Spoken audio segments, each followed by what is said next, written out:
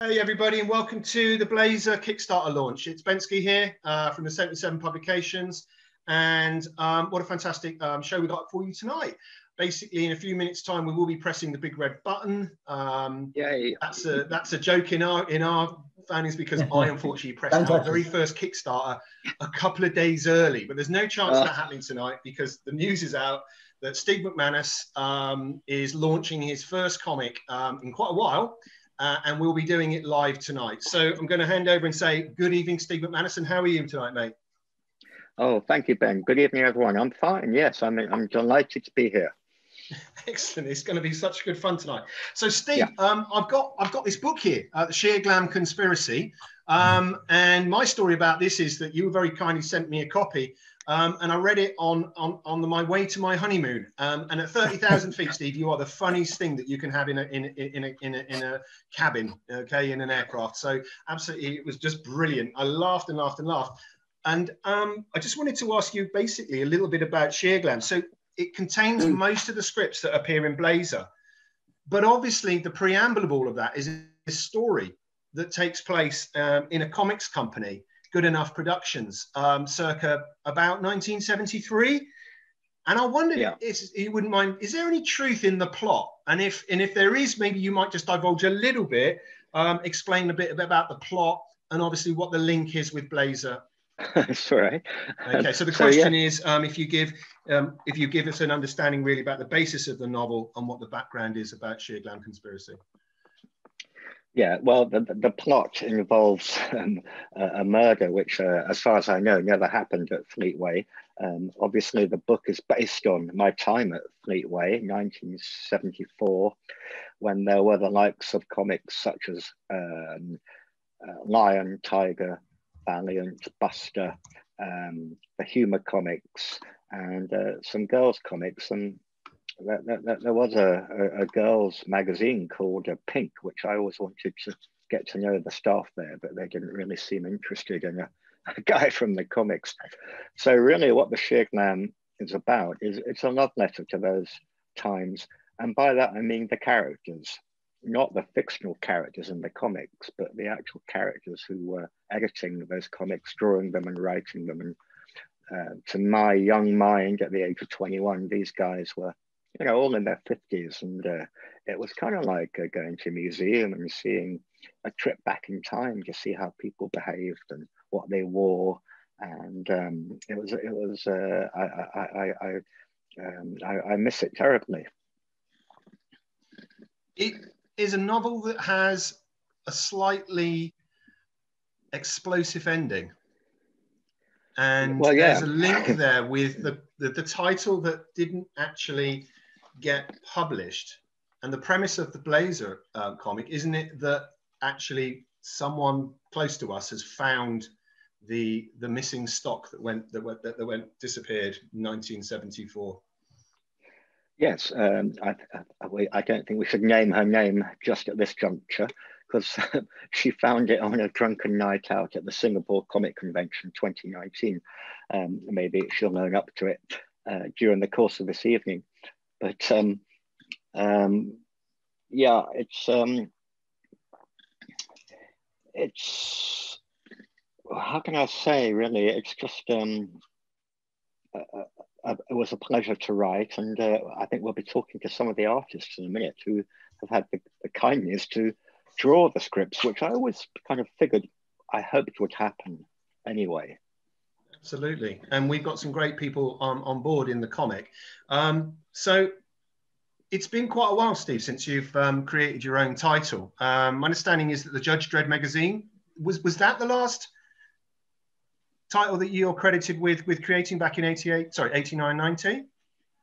Well, yeah, to the extent that I rang up John Wagner and said, hey, we've got permission to launch a Judge Dredd title. You know, would you like to come on board and be the editorial brains behind it? And, after some thought, he said yes. And Alan came on board, and the third writer we had for issue 1 was Garth Ennis. So there, I didn't have to do much kind of like creative work on that. And then it was just a question of finding the artist to draw these scripts. And again, if you ring someone up and say John Wagner wants you to draw this script, they're more often than not going to say no. I think John McCrae anyway drew Garth's story about Chopper. So and Jim Bakey was there for Alan. So that was very easy, the magazine. I wouldn't say I created it, but facilitated it. I think that's very generous of you. And obviously credit amongst professionals is a title which is you're as an employer given. But I basically see you as a creator of BLAZER. What would you say the differences that you've encountered since you've been actively involved in launching comics and launching a comic amongst in a pandemic in the 21st century? If you'd like to kind of run through a couple of the differences that you've spotted on the way. Well, that was easy. You did all the work. I wrote the scripts. You found all the artists. You and the 77 team. It's a lot easier than the magazine, I can tell you. So when you were doing the magazine, John, sorry, Steve, did you have to go and sit in an office with John Wagner and all the guys there, or was it working by distance then as well? John came down for an initial meeting. He looked at me rather suspiciously, but once I told him that I had the title, Judge Dredd, the magazine, he kind of warmed a bit to me, softened, and went away and came up with some great scripts. So we had one initial meeting, and then I don't think I saw him again. Okay, so listen, we've talked about some of the artists, and I'd like to introduce someone I think we all know who's talking about Judge Dredd, is really making a name for himself and has the last 2 or 3 years. He's also credited, obviously, with 2 books under his belt with John Wagner, the Dredd Father, as Rock, the artist for Rock, the Reds and Rock of the Gods. So if it's possible, we'd like to introduce Dan Cornwall. Are you there, Dan? Can we see you? Yeah, I'm here. There you go. Hey, mate, you are welcome to plug that. You can plug that, Dan. And how are you, Dan, this evening? You well? I'm very good. I thought the meeting was at 7:30, so my wife came in and told me, "Aren't you going live in a minute?" I was like, "No, I've got half hour." And then she goes, "No, it's at 7:00. And I checked the message. Oh, so rushing around, getting the beer. Mate, I'm sorry, Dan. Have we got the same Dan Cornwall, who's an artist? Because I'm only asking because that's a very tidy either workshop or a study, mate. Have you been busy tidying up your books and getting your helmet polished and stuff? Does it look like it? Yeah. I did the studio up about start of lockdown, I think. Give the paint and put some shelves in, and it was kind of perfect timing because everyone's got these bookshelves behind them now in these live video calls. So it's just timing. Fantastic. So I appreciate actually you're still mid drawing, aren't you, on the story that you've got with Steve? But anyway, listen, I'm going to take a little background here, and I'd like Steve you and Steve to have a little chat, and we'll just listen in and to see what you guys have got to say about BLAZER. Okay, it's all yours, Steve. Okay, hi Dan. Hey Dan. Hi, how are you getting on with the script? Yeah, it's all roughed out, pencils, thumbnailed. I'm looking forward to doing it. I've done that first page, that splash page, which was fun, and like researching all the Second World War Japanese military equipment's quite fun, and coming up, designing the characters because it's such a 70s, 80s kind of character, and it's totally different to what I've been doing recently because most of the stuff I've done has been, in the case of Judge Dredd, futuristic. So, and doing jungle warfare, who can't enjoy just knocking out a bit of jungle? What's your drawing? Jungle. I didn't know your passion actually was the naval side of things, as it were, ships and stuff. Yeah. I'd love to do a Second World War Bismarck style story, something along those lines. Yeah, or wow. Das Boot. Das Boot. Do you have many models of ships in your studio? Yeah, or? I've got Titanic there, which is too big to drag over. I've got Bismarck up there, which is yet to be made because I haven't had the time. I've got the Yamato up there as well to be made. Oh, yeah, nice. Plenty of models to be made. I just don't get the time to do them. Yeah, it's funny how many people who draw and write comics actually have a kind of side passion of making models. Oh, in the SheerGlam conspiracy, of course, the comic Destroyer, in that office there, they had a huge model of, I forget the ship now, but that's I think it kind of soothes the artist and the writer, do a bit of gluing and stuff, you know. Oh yeah, I think especially through this lockdown, I think a lot of people have found these hobbies, haven't they? And modelling, yeah. And I read recently that Warhammer sales for these little miniatures, Warhammer sales have gone through the roof, due to everyone rediscovering hobbies and whatnot. Yeah. So I wanted to ask you, what are you inking this particular story with? You're drawing Godwin's Law, aren't you? Yeah. Which is about kind of an unlikely alliance in the World War II jungles of Burma between a Baptist and a nurse, as far as I recall, as the writer. It was lucky because I had to go through the script again because I started drawing the female character, and for whatever reason in my head, I had her down as a nun. So I started drawing this nun firing this submachine gun and whatnot. And then I quickly read the script again and goes, it's not a nun, it's a nurse. And I had to ask you, didn't I? I had to ask you, how do you want her dressed? Do you want her in a nurse's uniform? And you went, no, go for some civilian clothes. But yeah, I do it all traditionally. I did it all traditionally because I just like, you know, it's a physical thing, isn't it? It's nice to have a physical thing. And I respect the digital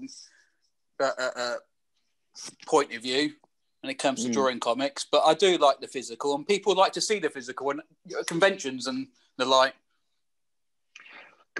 Fantastic. Okay, Dan, thank you. I think I need to move on now to the person on your right, which will be Colin Maxwell. Hi, Colin. Hi there, Steve. Now, where are you phoning in from? Up north somewhere? Yeah, I'm just north of Edinburgh. Edinburgh. And as you've got the really nice script because it's quite easy. Derringer and Son. Yeah, that was a fun script, for sure. Of course, I've got my SheerGlam conspiracy. I have to say, I read the book and then didn't read any of the scripts until later on.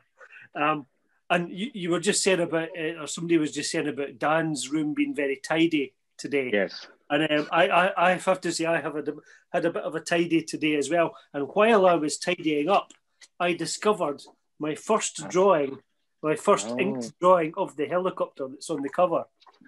So some lucky person might get that at some point. If I can cut in here, I think that Steve should get. I think Steve should get that because you've kindly offered, Colin, that quite a few of your prelims are going to be included in the page, and the artists are doing this. So Dan Cornwall's also offered a page. But can I just also say, Dan Cornwall, didn't you think when you received the book or when I sent you all the scripts that you were doing all of them? Yeah, you sent me the email and obviously the file, and I just went to the print. I just sent it to the printer to print off, and walked out to make a cup of tea. And as I came back, it was still printing. And it printed. And this was after you'd agreed that you would do it, wasn't it? So you thought you were doing it. And it printed 30 pages, but double-sided. And I got this wad out, and I was sitting there going, and I sent you a quick, was it an email or a message saying, am I doing all of this? He's like, no, you're safe. It's just the one. You've just printed out the entire script for the book. Yeah, well, you've still got some to do. So let's go over to Colin, who's already done his pages, Dan. So there you go, mate. Okay. Yours, Colin had fun. He could do some stuff in Las Vegas, couldn't you? And helicopters, more hardware, in fact. Dan had hardware and Colin had some hardware. Las Vegas in the 70s, that was interesting to kind of go and research. I was amazed at how many YouTube videos there are of people just walking around casinos in the 70s. It's pretty amazing. And like I was saying, I had a bit of a tidy out today, and I was kind of found a few odd illustrations. This was Derringer's office. I love this office. A very first pencil sketch of the office, which changed a little. It did change a little bit from there. You suggested putting a big fan on his desk. And I'd wondered what kind of fan, because I thought, is that a comics fan or is that... There's a theme running through this, because I said to Dan Cornwell, can we make them sweat a bit to show the jungle? And here it's me saying to you, can we show these guys on the west coast of America sweating with a fan? Yeah. So Steve's like sweaty people. Yes, I get, yes. That was a kind of first drawing way back in, I don't know, August or something, and then it turned into this. Yeah, the guy on the sofa is a Vietnamese orphan who the hero adopts. It's really a good story, I must say. I don't know who wrote it, but at this stage with Dan and Colin, the body count I think is 10. Dan's story, he had to draw 9 people dead. Oh, and 3 chaps. People, opponents. So yeah, the body count is 10. Colin, well, thank you very much for drawing all that. I see you made the hero look like me. I was kind of wondering what does the character look like, and you kind of just had described it as Magnum in the 70s. So I thought moustache, and then I thought, why don't I just make it Steve, back in the day. And yeah, he does kind of look a bit like you. Well, I think, so thank you very much, Colin. And I'm sure we'll come back to you, but we need to move on to another artist in the house who I cannot see, Peter Weston. Hello, yeah. Now, we don't often have a BAFTA award winner in these Zoom meetings. Would you care to explain yourself? Yes, I come from an animation background. Probably some of you have heard of my father, Mike Weston, who worked, actually, Steve, when he first joined Fleetway on Valiant, he met my dad, who very rarely went up to London, because as all the comic artists know, they're always sitting at their desks drawing. Anyway, my dad said to me, don't follow me into comics. I mean, the great thing was he worked from home, and I could get home from school and look over his shoulder and see this amazing artwork coming out. And I just naturally thought, well, that's what I'm going to do. But anyway, around about 16, he said, I wouldn't do it. It's poorly paid, long hours. Try animation. Which actually turned out to be long hours and quite poorly paid quite often. But I managed to sort of sustain that for quite a few years until around about 2000, strangely enough. And then the bottom fell out of drawn animation, really. I mean, by that time, computer animation was really taking over, especially when Toy Story was released around about that time, 2001 maybe. Anyway, just as a bit of luck, and I won't bore you with it, but someone took a chance on me doing storyboard work. So I didn't really know how to do it. I mean, there's a whole film grammar that you really should know if you're going to do storyboarding, and I didn't know it.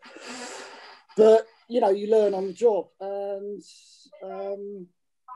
you know, that took me right up to about 2016, at which point I wasn't enjoying the work, I have to admit. It was I got stuck in a bit of a rut, really. But anyway, one of the guys that I worked with had taken a shine to me. He was very impressed by the fact that I'd worked on the film Who Framed Roger Rabbit in the 80s. And he was a member of BAFTA, or he was on a BAFTA committee. And he said, look, we usually give this BAFTA, it's children's BAFTA, by the way. We usually give the special award. They have a special award to a director or a producer. And he said, look, for a change, why don't we give it to a backroom person? You know, someone who just slogs away year in, year out. And he says, I propose Pete Weston. So I was put on a list because they went for the idea, and amazingly, they decided, yeah, give it to him, which is a nice, almost like a gold watch, because that was the end of my career. But now, Peter, I think you're starting a new career as a comic artist. Yeah. You're open for business, aren't you? Sorry? You're open for more scripts. Yes, I have been talking to Mr. Healy. Yeah, he's due to get one on Tuesday. I've written the first 2 pages now, actually, already, Pete. I'm really looking forward to it. Oh, good. Yeah. Well, that's terrific. Okay, Peter, we probably come back to you, but you, as I understand it, have grabbed the center spread of BLAZER, so you've got the color pages. Oh, so the rest is black and white, is it? Of course. Yeah, we can't afford color all the way through, Peter. I don't know what you think this is. Well, the 77 is virtually all color. Yeah, but that's like, come on, mate. We I don't even know if we can afford a front cover, to be honest with you. I think we're just using bog roll, mate. Seriously. Yeah. BLAZER came out in 74, right? So the 77 was a bit later. Yeah. I mean, in a way, anyway. I'd like it to be like the old Fleetway comics, but then Vanity says, yeah, but I put a lot of effort, and Andrew has put a lot of effort into the graphics. And you think, talking my of Andrew, dad always used to complain. He said, God, that paper they print on, it's bog roll, and he said, I do my damnedest to get the blacks, really good blacks. And what does it come out like? Grey. Yeah. Thank you, Peter. Talking of Andrew, I hope Andrew's not going to be coy. Where is he? I'm here. I can't see you. So Andrew, not only have you been the designer of the features and the cover, but you also found time to draw one of the scripts as well. Yeah. This being the Sheriffs of Nottingham. Would you like to tell us a bit about? It's quite a boring script, actually, and it's a lot of headshots. But I think you passed the test. Sorry about that. I got the boring one. Yeah, you did. But there's no murders. Steve MacManus knows how to sell a thing. Yeah, there's no jungles. You didn't even get to Las Vegas, did you, man? You just got to Nottingham. We're in 2 Nottinghams, aren't we? We're in Nottingham in the States, and it's basically a body swap. Somehow, in the mind of Steve MacManus, when these guys get their teeth extracted, they do a body swap. So we got 2 coppers, 2 sheriffs. One I've sort of drawn a bit like George Roper from George and Mildred. That's it. Yeah. To carry on with the 70s sort of vibe. But I sort of try to emulate more of a 70s, what would the comic look like in 1974, and with the typeface and everything. But also, as Steve said, I designed it. So I really threw myself into that sort of battle action style. It's been so much fun. More background. I love the cover. It's got that action red and yellow vibe. What brought it to life is when Dan sent in his first page, and I painstakingly cut out the motorbike, and when it was put on the cover, it just made it pop. I mean, I know Ben, when Ben saw it, he was very pleased with it. I was. Thanks very much, Andrew. One thing. Sorry, Ben. I just need to end by saying the strip that Andrew has drawn, The Sheriffs of Nottingham, the concept is stolen from a P.G. Wodehouse short story where, set in Hollywood, you can imagine a young child star is swapped with his producer, so the child star can now go around bossing people, and I highly recommend it as a short story to read. But that's where I got the idea from. Sorry to send you damaged goods notes, Andrew. No, I really enjoyed drawing the story. Oh, it's excellent. It's not boring at all. We get the sheriff shooting a tramp's kneecap. You got that on the cover. You got that on the cover. That's on the cover. Yeah. Left kneecap exploded. Yeah. And then some very sort of right 1970s characters. It's great fun. There's this Texan guy. His name's Todd Steiger. He's got one great line that I'm really proud of, where he says to this kind of Nottingham troublemaker, shall we say? He says, "You're a big hat with no cattle, son." Yeah. And that apparently is a Texan saying. You got a big hat, but you got no cattle to back it up. That's just fantastic. You can see where I nick everything that you see before you with my name on it. Yeah. Ben, I think I've done that bit. Well, Steve, there's one other person who's joining us from several thousand miles away. Can you imagine who it might be?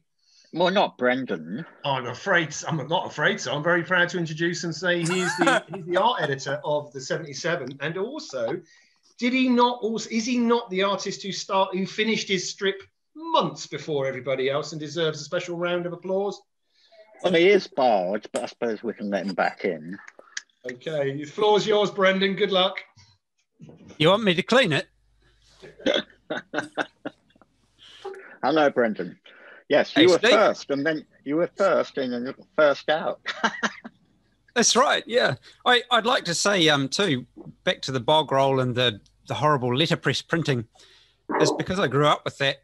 I absolutely loved it, and I love the 64 or 48 color printing that the American comics had back in the 70s, and it's completely irrational, but yeah, I really, really like it. So for the digital bonus of to add to the BLAZER, I've popped the tinkling triangles back into dodgy grey looking black line work with patchy not full coverage of the blacks never cover in full, do they? There's always texture coming through, and put the edge of the bog paper with the serrations as well. So I was quite pleased with that. Can we ask then, Brendan? Do you think we should ask Andrew, as he's the art editor for BLAZER? Are you putting some foxing on the cover? Is there foxing? Is that right? Are we saying, because they've been stuck in fox for 44 years? Yeah. There's texture on the cover. We're still, it's all being developed. So yeah, there's a little bit of yellow in.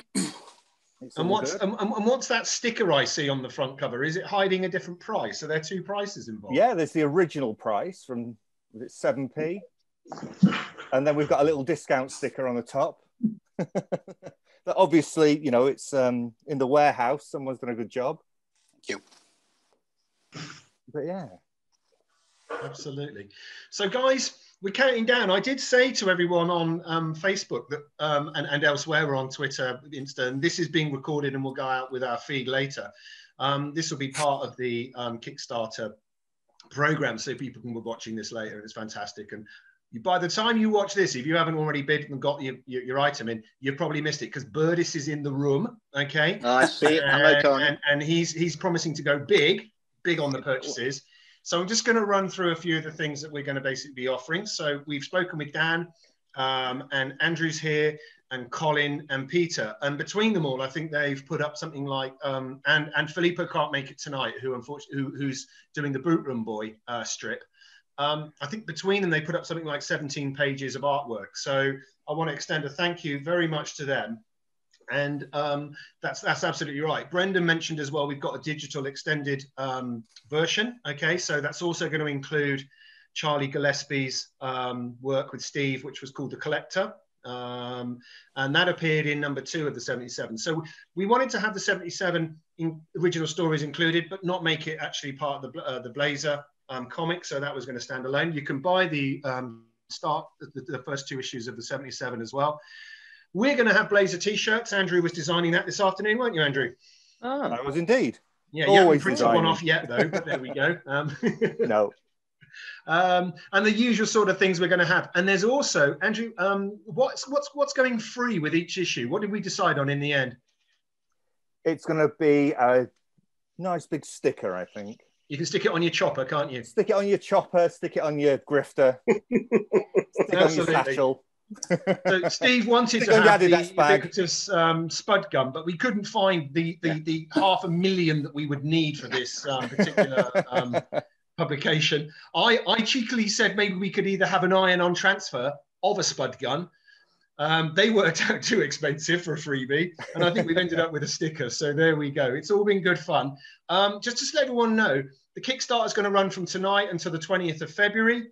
That's, I believe, Saturday night. We may well even have a wrap party. So we may see the same faces here vying for position, telling everybody what they bought, or denying to the missus who might be watching what they bought. No, I didn't buy the complete, everything. Yeah, so the comic itself should be out. We think a digital should be out about March, certainly I think by the end of March.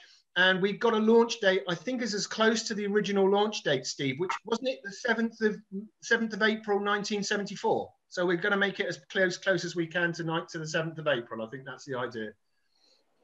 Sounds good to me. I can see Paul Trimble hovering in the bottom right of my screen. Excellent. Well, what we'll do now is, guys, I mean, everybody can unmute. This is the main part of the action. We'll record bits of this, and you're welcome to have a general conversation, everybody, if you want to get stuck in. I need to disappear for a minute because I need to go and press a big red button. Okay, so chat amongst yourselves while I launch the Kickstarter. Is it the Pepsi button? Yeah, the Banksy button. No, the Pepsi button. The you're putting me off. Stop it. You haven't heard about that. Don't worry then. Joe Biden got rid of the Diet Pepsi button. Oh no, it was Diet Coke. Diet Coke. That's right. Don't worry. You might read about it in the news one day. Ben, Banksy, are you able, or is Steve able to tell us how many people are actually in this conversation? Yeah, we've had about 20 tonight. 20 tonight, good. Most of them are going to be logging off now to get open to the Kickstarter. So Steve, thanks, Steve. You're going to show the video now, yeah? Let's have that little 20-second video that opens the Kickstarter, shall we? Okay. Great. I've got to find the button, Steve. Go on, you do that. We'll have a look at the cover. We'll marvel at this. I've got no sound.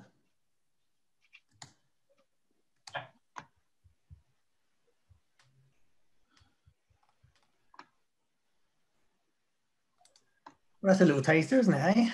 Ooh. And Richard Sheath, I can see.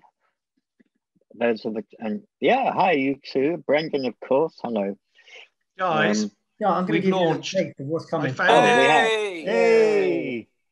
Right, project's live. If you want to give me the screen, Steve. Oh, yeah, all right. Hang on.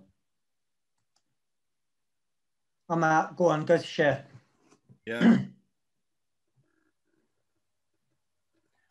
There we go, guys. Can you see it? You'll see it in a minute. Big red button. There it is. Hey. There we go. So, 29 days to go, £1,974 to get.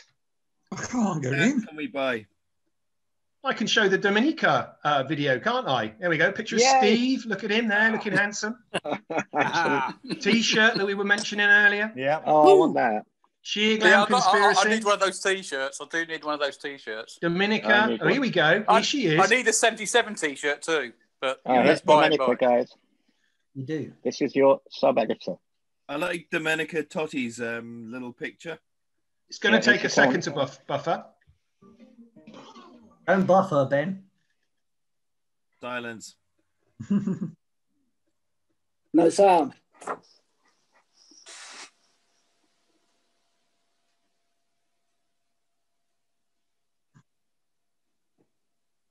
She looks like Sally James from She's Was. No, And guess what? There's a new scorching comic in town called BLAZER. It is coming your way, and it features yours truly as no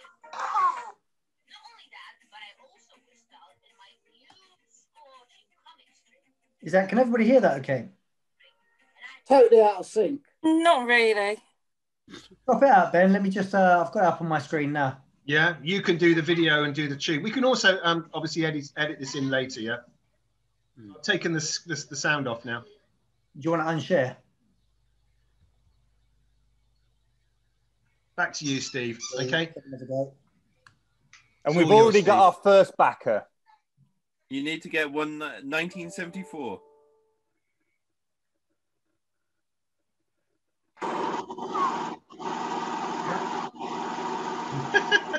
Right, well, I've got to get a backer in, so I'm going to be doing some stuff now. Right. It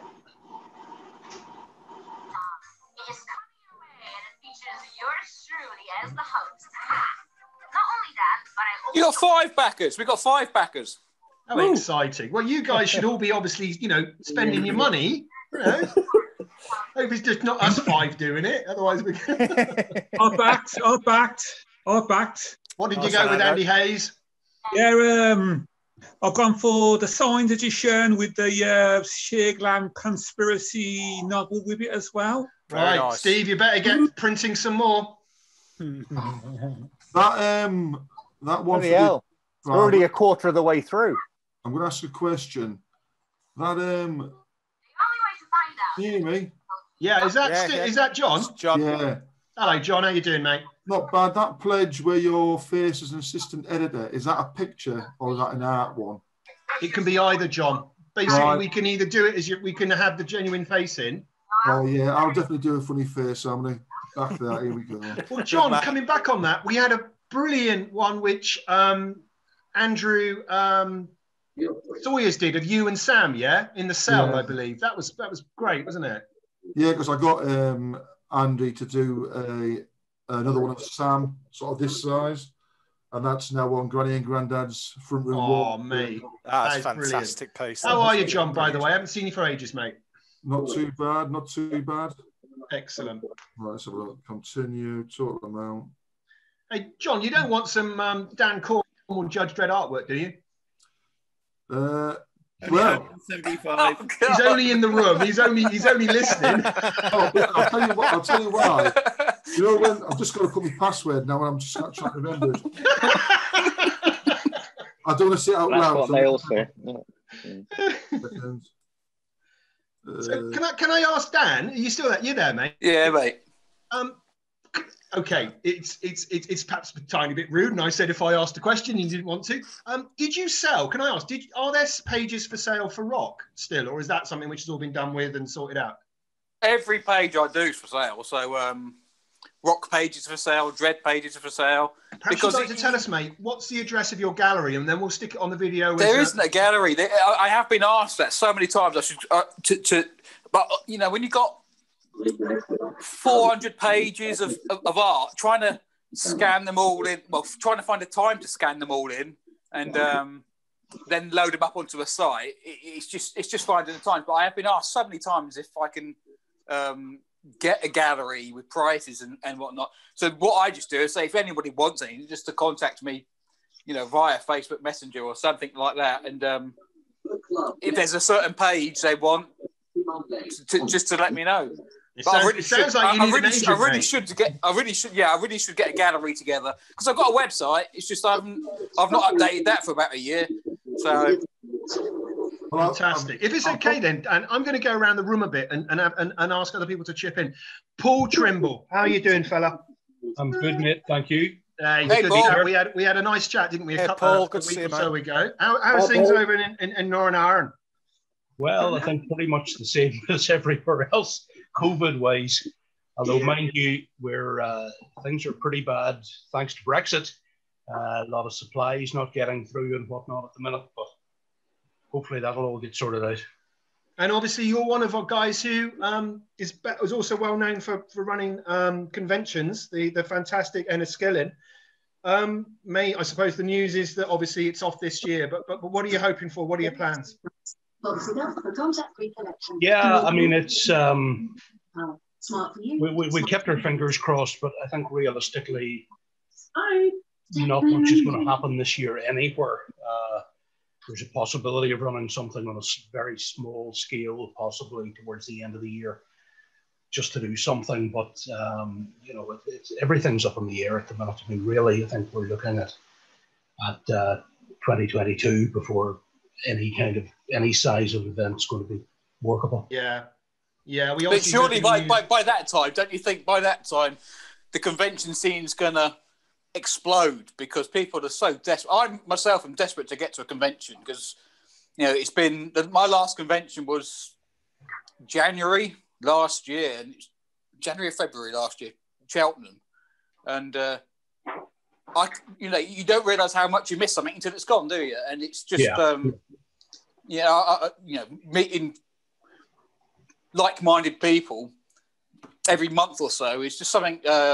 Once it's gone, you just miss it so much. And like I said, 2022, when it does all kick off again, it's going to be huge. It's going to be, whoever's going to be the first Comic Con of 2022 in this country is going to make a killing.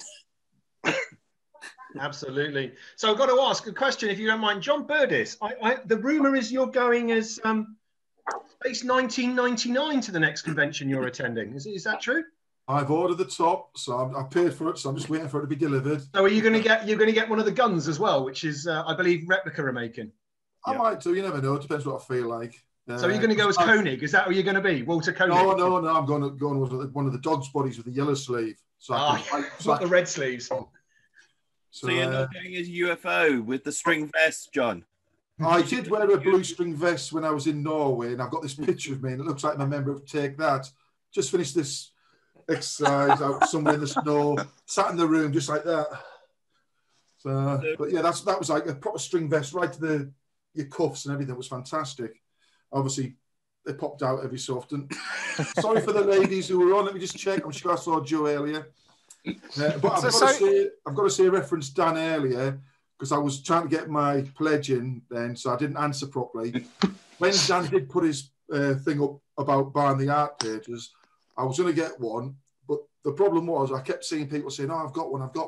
And I thought, I don't want to go through every single page and say, "Have you got part 1, page 6? This is it. This is it. This is why I've got to get a gallery together. I've got to get someone to get a gallery together for me. Because I did that with Chris Weston a long time ago when he was doing his, and I just kept saying, "Have you got page 3 of this?" I said, "I'll tell you what, page 3, page 5, page 2, page 1. That's the order I wanted to." So that's how I had to do it. So that was the killer, because I'm a lover of any page that has lots of judges on. So if it's, and you did lots of those. I've got to say, well, that last John Wagner script had plenty of judges and mechs and goodness what else. So it was. But I just didn't know which ones were sold on. You know what I mean? But most of those ones, as soon as I put those pages, because one of the screenshots, the photo was lots of those pages from the Beanie story. Yeah. And as soon as that picture went on, within 5 minutes, pretty much all of those pages went. People just snapping them up, which is good. Yeah, it's good. I mean, that's the best thing about physical original artwork, isn't it? And I think people have been desperate to get pages because there's been no conventions, obviously. Yeah. So people haven't been buying pages from the artists themselves at conventions. So as soon as I haven't seen too many artists putting pages up on, Facebook and the like. But maybe that's why I made such a killing that day. Well, I just think to physically own a piece of artwork is one of the best things, because I always say to people, you can look at it on the comic or a screen, but when you have it in your hand and you can move it on angles and see all the different textures of all, so you might have a bit of black in the uniform, but you move it and you see all the shades where you've done different angles. When I first bought my very first piece of artwork was a Colin McNeil page. It was just a black and white page, and just like you just said there. When it came from the post, I was just sitting there looking at it, and you start looking at you can see the faint pencil marks and all that, and that's just it's just such a nice thing to hold in your hand. And like I said, I've got nothing against digital work. I think I've done some pages digitally myself, but there is something about holding original art in your hand that I like, and I get pages myself. And it's the same as a digital comic as opposed to a physical comic. I like to get physical comics and books and things like that, because it's something, with a cup of coffee, sitting down on the sofa or whatever. It's just something, and the smell of books and comics and whatnot. You just can't beat it, I don't think. Yeah. Right, here we go. Look at this. Can I ask 2, 1. What are you showing, Steve? What you got up? What did you see there? Yeah, look at that. Wow. Straight away. Not bad. Wow. So what's the best time we've done the 77 in? Was it about 4 hours? 4 I think. hours. 4 hours, yeah. Yeah. While Dan's here, Dan, mate, we sweated on rock, mate, didn't we? Dear grief, we were like looking at. It's a big total. I thought was it about 24,000? Is that right? 29, 28, 29,000. 28, 29 was it? Bloody hell. Yeah. But that was the reason for that was we the initial thought was to release them as like Rock of the Red, 6 single issues. But John was doing because obviously drawing the pages takes a lot of time to do. I didn't have any time to really run the Kickstarter or anything like that. So John was doing a lot of that work himself. So he didn't want to run 6 separate Kickstarters for 6 separate issues because of the amount of work involved in that. So we decided to just try. I think we spoke to a lot of people in convention because it obviously launched just before the convention scene stopped.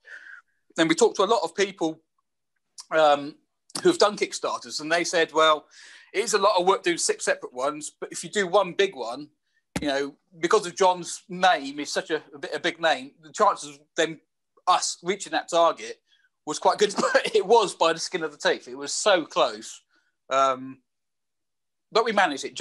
We just managed it. A huge amount of money. It is, but it's comics cost a lot of money to make, don't they? I suppose when this is the thing, the printing costs, and I'm pretty sure John's told me lots of times that he's not made any profit yet, and in fact he's in the red through that book. But again, this is because we've not been to conventions where you know in a day you can sell 30 books, 40 books, or whatever. But we've not been doing that because you've not been at conventions. So you can do as much selling online as you can. It's still not the same. You still can't beat going to these big venues with hundreds, if not thousands, of people. No, we've been talking that a lot with the 77 because when we put all our plans... you missed the launch, didn't you? At Lawless. That was it. We had Lawless sponsored. We was going to turn up there. The plans were in place. There was events, all sorts of freebies, and then suddenly it's like, can we do this with just online? And you know, we're still looking at different ways of promoting and stuff. But where we're at is we've got a successful comic or a comic that's washing its face at the moment, and yet we still haven't touched conventions. So it's going to be amazing. Like I just can't wait to get out there. To be honest. That's it. That, you know, the 77 has been launched through COVID. Rock the God was launched through COVID, and they've both been good, but they could be so much better because it's hard. You can try to sell something through Facebook and online, but you don't get people dropping by online. You don't get people walking past your table online, whereas that's what you do at conventions. Yeah, exactly. See that product, right? Yeah, Dan, I was at Alan Grant's Money Ivy convention, which is where I bought the first 4 rocks, I think, your first. And I met, and I put a picture on Facebook of the 4 covers and a pint of beer saying job done kind of thing. But I also met Christoph, who's just above your head on my screen anyway. And Christoph, how did you come to know Alan Grant? Because you were invited to that, weren't you? Yes, I met Alan about 20 years ago, more or less. At the time I was living in Chile, and I did a big convention there. And my guests were Denny O'Neil, Alan Grant, and Cam Kennedy. I wanted to have Batman authors, and in this case, it was a kind of team. And from there, we become friends, and we met again in Buenos Aires, and then in Money Ave. Yeah. And he encouraged me to start scripting. At the beginning, I wasn't a comic writer. I just have some ideas, and I share those ideas with Alan. And then Alan told me, you know what, you have to write those ideas and start doing that. So I published a couple of titles with Marcosia about 10 years ago. Funny thing is that I speak Spanish. My national language is Spanish, but my ideas were not suitable for the Spanish market or something like that. I went to France, and they said, no, this looks too American. I went to the US, and they said, this looks too European, and I ended in the UK. So, it's perfect, isn't it? Perfect in the UK. That's the thing, you know. Good stuff. Yeah. So Christophe, we're always looking for decent script writers for the 77. If you want to put into Steve's book. Yeah, you know, I'm trying to convince a friend that is, well, he did something with me a couple of years ago, and he's doing something. Well, I'm not familiar with Scottish poems because he's Scottish, and he did something with Pat Mills, so probably he can fit in a short story very well, I think. You know, and I applied to the contest also. I sent you a sort of proposal for the contest, so let's see how it goes. Which is we're getting the launch out of the way. The finalists are being announced tonight. Oh, we've got to hit our target first. And just a note regarding the Blazer Kickstarter, guys. Dan's Blazer artwork has gone already. Who's got that? Well done, Dan. Dan Corwell. Someone's already snapped that up, and wow. we've already sold a page. Was that John? And we've sold a page of Pete Weston's Blazer artwork as well. So, what can I say? Quality tells. Quality tells. Carry on, guys. Yeah, we're only £400 short of the total already. Yeah, it's fantastic. It's absolutely fantastic, to be honest, because it just shows that there's a huge amount of love for Steve, and also, you know, the retro feel of the comic, and it's great. Well, isn't it great that British comics are doing well? You know, Yes. It's just there's so much activity in the market, the British market at the moment, which is fantastic. Yeah, because and I think that's right, all we used to have was just 2000 AD, which is fantastic. You know, it's the benchmark. Well, let's just spend a moment or two then. We can maybe mention some of our other favourite titles that people are buying. So I'll shout out to Steve Tanner, basically anything he does, but including Brawler, which I think is absolutely brilliant. Yeah. Love that. We also had Ed Doyle and Alan Holloway involved. Both of them have done various stories for us in the 77. Obviously, they've gone on and done the Sentinel. So I've got the T-shirt. Got the T-shirt on. Oh yeah, you're wearing the T-shirt. Mark Montague T-shirt. Yeah, the Mighty Mark Montague. Oh, listen, and there we go. What about an upcoming star like Mark? I mean, you know, 2 years ago, did he win the Art Stars or something for? He did, yeah. And he's on the cover of this week's prog as well. It's not bad. Exactly, not bad. But it pretty much started with Rock of the Reds, didn't it, really? Because if you look at the British indie scene again exploding, you had Rock of the Reds come along, and then I think you had Brawler come, issue 1. There's been a big gap between that and issue 2. Then we've popped up. We've got Future Quake and Star Jazz.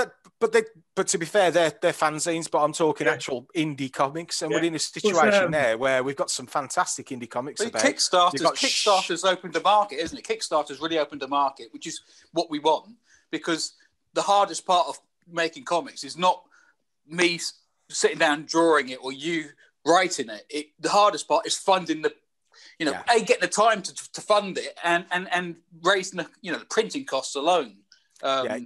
You can only think of how many sort of project failed just because they hadn't got the initial funding before Kickstarter or people started using the Kickstarter route. And it's a tragedy, really, and it's wonderful in a way that it's going. It'll be great. It'll be even better when we get to the situation where indie comics don't need to use Kickstarter, and we can start selling them elsewhere. But that's down to publishers, though, isn't it?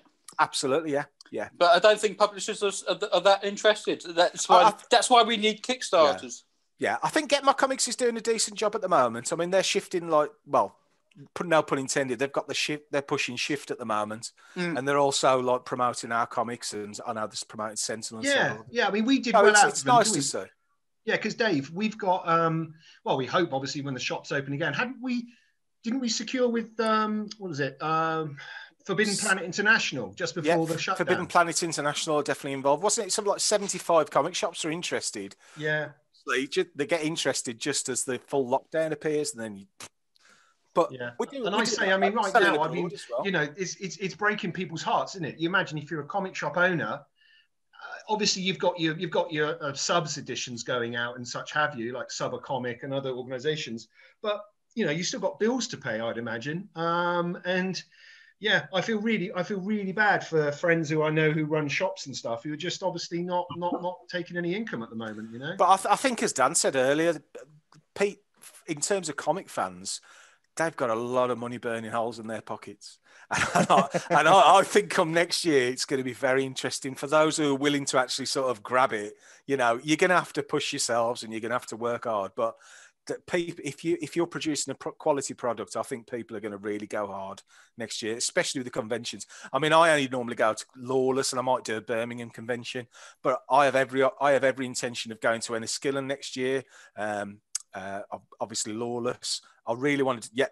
All fingers crossed. I really wanted to Thought Bubble, you know, and that's something. Still not been to that. Still not been to Thought Bubble. No, I've never done Thought Bubble as well. It's always been a bit too far north for me. A lot of years. Well, I think it's going to be fun. Amateurs, put some effort in. Oh, well, we need you to guide us, John. Your uniform. Pardon? You still fit your uniform? Yeah. I like a t-shirt, John. Yeah. Flash. Yeah, it was one of those things where you find online and they'll put any word or phrase into a design of a t-shirt, and I thought that'll look good with Dredd. Yeah. John, have you got permission to do that? Mm-hmm. Have you got authorization for that shirt? I don't need any authorization. I just do it. He is the law. Laser, I tell you something. Rebellion could take a leaf out of some of John's t-shirts, because some of the t-shirts that come out are not the best for me, but some of John's are just. The stitched in design plastic, because I go to a place just down the road, embroidered in, and they're so relatively cheap for a one-off t-shirt with a stitched in design. For one t-shirt, it would be like 12 or 13 quid. And their machinery is like 5 times better stitch rate than you'd get normally at other places. I think Rebellion are missing a trick, because you know how they have the 2000 AD art scans. They should have something like a sort of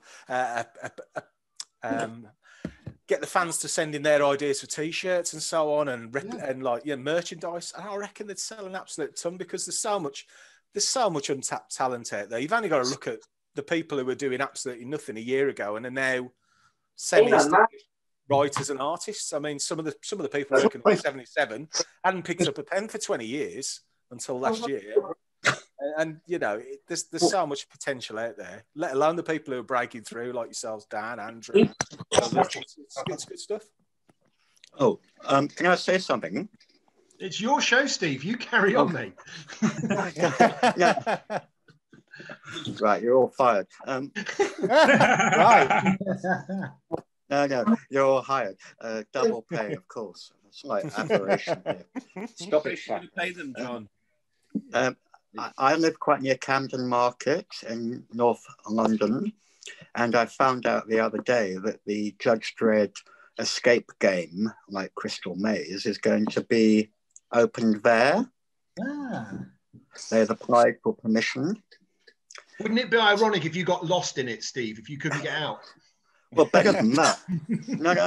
Better than that, I've actually emailed the guy who owns it. He's a French guy.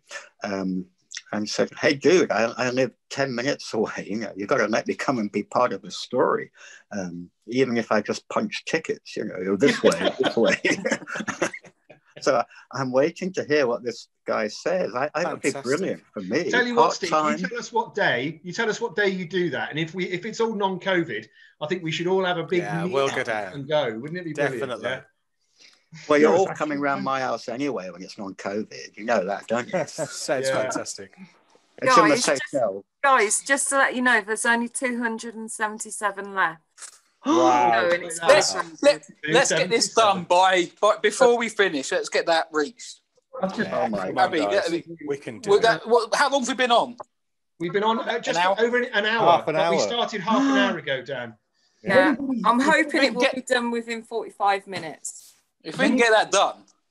I know anybody's on their Oh, phones a big right one's now, just gone in, 1752. if anybody's on their phones right now, can they go to either Blazer's FB page, 77 or 1977, 2000 AD? There's a post there with the link and everything. If you share that to everybody on your socials, then we'll have this done. I don't have a social. Stop being antisocial, Brenda. Share it to your anti-socials, I don't mind. Share it to yours, Can I ask if Peter's rather fetching poster of the editor is going to be released as a poster or as Dominica? Yeah, that's going to be, well, to be honest with you, Simon, I was chatting to Peter about this earlier. You still there, Peter? Yeah. Yeah, and I think we left it that I was saying, definitely going to chat about it with Steve and the guys. And I think we will, Peter. I think what we'll do is I think we'll drop it in maybe tomorrow. I've just been a bit busy today. But you're talking about the back page of Blazer, are you? Yeah, can I ask you, Peter, what size is the original artwork so we know what size we can scan it to? Oh, the photograph. I could give you a really good quality photograph. Yeah, what size did you do the original, by the way, Peter? I did it to 77 dimensions. Oh, okay. So it's the standard 280 by 3. Yeah. 320. Yeah. Whatever so it's that size. Whatever the page size is. So I'm thinking I can negotiate with you now. Oh, absolutely. Would you be prepared to sign them and then we can have them released as signed prints? Yeah, but you know, maybe it'd be better if Dom. Well, I'll do it. Dom and Steve as well, perhaps. Yeah, it's a shame Dom hasn't been able to make it. Bless her. I think she's busy being glamorous somewhere, probably. Would you guys put it on a T-shirt? Mate, we'll put anything on to make money. I'm not sure, but it'll go on our shop, I'd imagine, Simon, rather than on the Kickstarter. Yeah. Yeah, but you as long as you model it for us, will you model it? Yeah. Can you wear kinky boots as well? Have you got hot pants? Yeah. Yeah, then definitely. You get the gig, okay? Simon, you've got the gig. We'll get you her wig as well, yeah? Oh, yeah, please. Something tells me you're not actually feeling too bad about this. Yeah, I am. Sorry. Right, how are we doing, Steve? What are we up to, mate? We're less than £200. So if everybody's on socials, we should be getting there very shortly. Yeah, I was about to put it on my social. Well, about 30 minutes. I'm going to share it on John Burdis's page. I already shared my thing. I said I was the assistant editor, obviously. I said there'll be lots of people wearing shorts with my. Well, I'm thinking, have you got your special shorts available to put on to to threaten everybody? Please, no. Oh, come on, they're fantastic.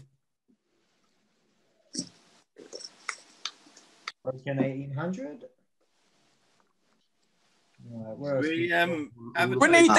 We need the countdown clock, don't we? That's what we need. Yeah. Moving. Wow.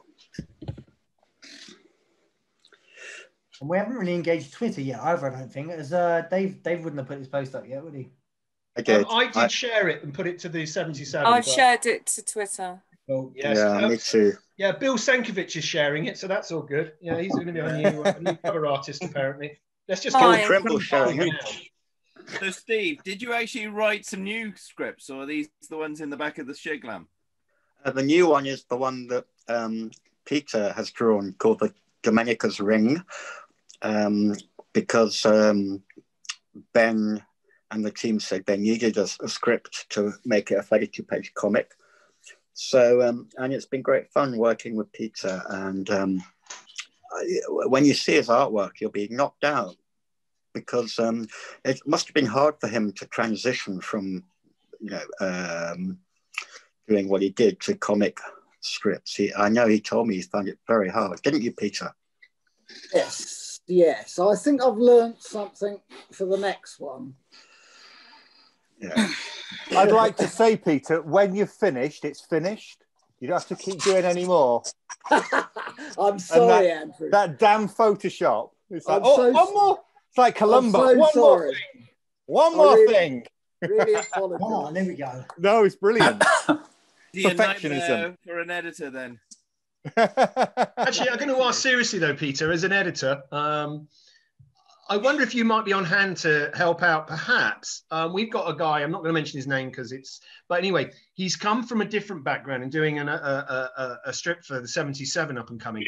And I'm just wondering whether you might be able to sort of like give him some advice with regards to how to expand into the comic page rather than kind of dealing with just, you know, a series of panels, if you like. I don't know, there's stuff which, because you don't come from a comics background, talking to someone else who doesn't come from a comics background, but who's a brilliant artist, I just wonder, you know, what would you say is the biggest challenge in terms of sort of learning about comic vocabulary in terms of the artwork? Yeah, I you know, like obviously.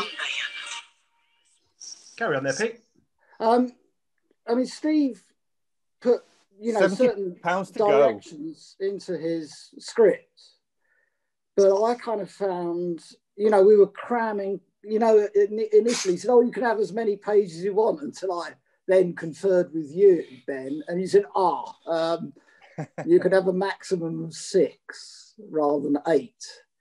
So the kind of big problem, especially towards the end of Dominica's Ring, was I was having to cram an awful lot of dialogue into one page.